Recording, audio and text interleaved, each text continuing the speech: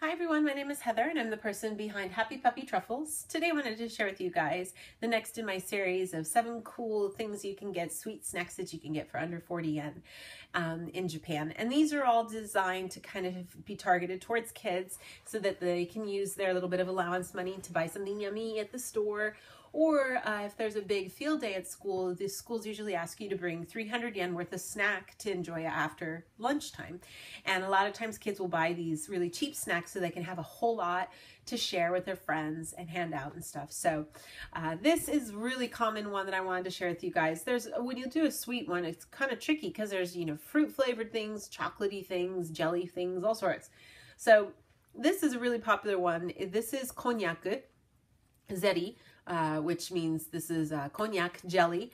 It's basically a kind of like, you can tell it's sort of smushy.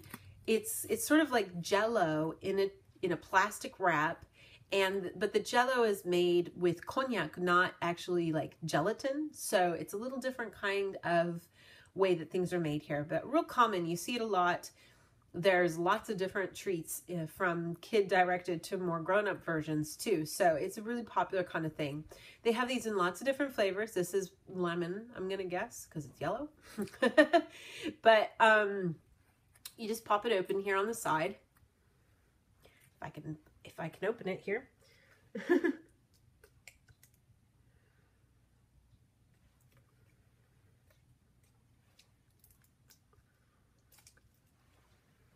Once you get it open, it kind of squeezes out on its own.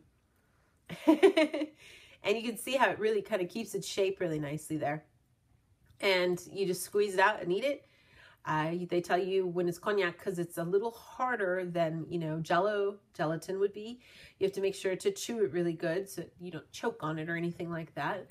But that's sort of what it looks like. It sort of looks like a gross little worm, doesn't it? But it is fruit flavored, so pretty tasty. I mean, it definitely has, just a tiny little hint of flavor.